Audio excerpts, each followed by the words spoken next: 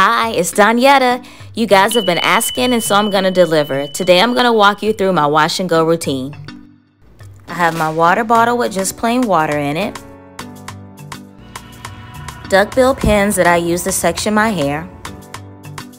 For my leave-in conditioner, I'm going to use the Giovanni Direct Leave-In. This just so happens to be one of my holy grail of leave-in conditioners. Curl Enhancing Smoothie by Shea Moisture gives me the benefit of being a cream that also has oils in it. And my all-time favorite, Kinky Curly Curling Custard as my styler.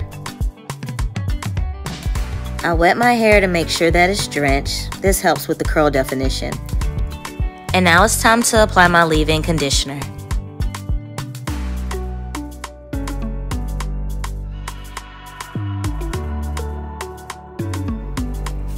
I apply this thoroughly but evenly throughout my hair, making sure that I cover all of my strands, and I work it in from the scalp to the tips of my hair.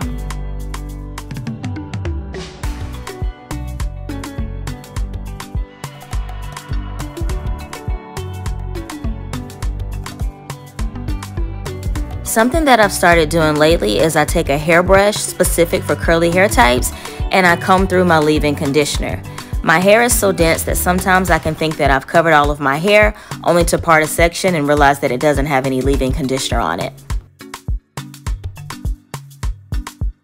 Now I take my Curl Enhancing Smoothie and I'm going to apply this through my hair using the same hand technique as I did with my leave-in conditioner.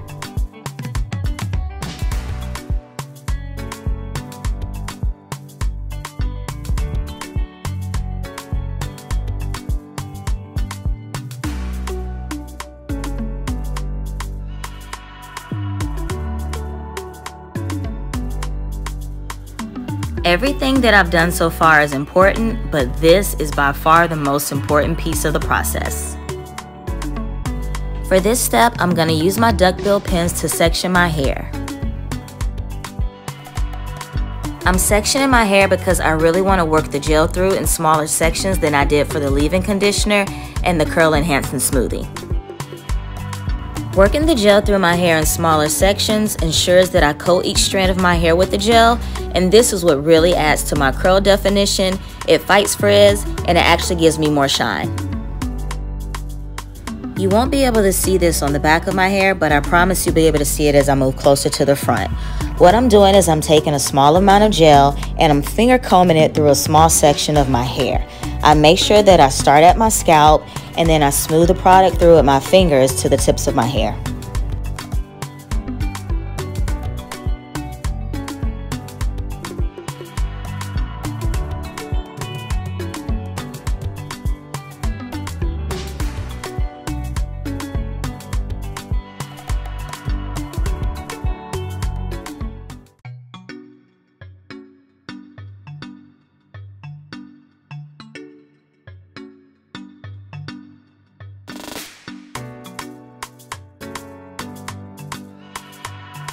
Okay, it's time for the front.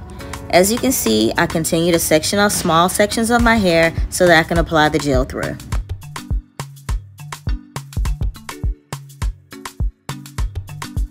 I make sure that I start at my scalp and I just smooth the gel through the section of hair that I'm working.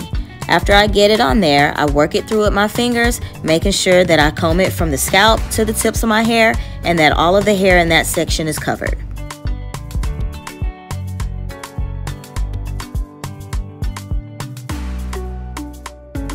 If I feel that my hair is beginning to dry, I re-wet it with the water bottle.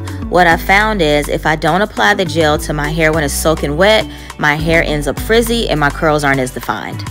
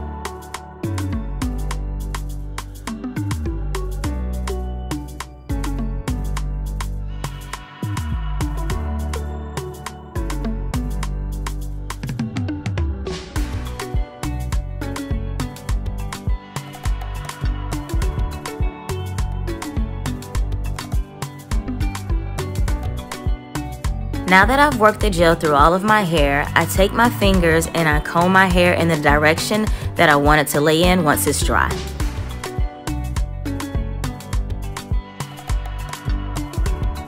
Once I've done that, I give my hair a shake out. It's important to let your curls clump together in sections as they naturally would.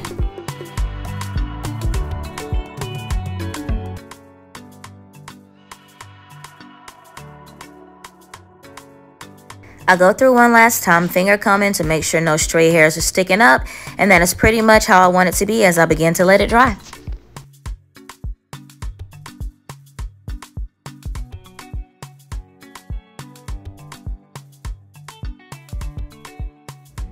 Alright, I'm back. My hair is dry as you can see, and so I wanted to give you guys a final look of what my hair looks like after it is completely dry.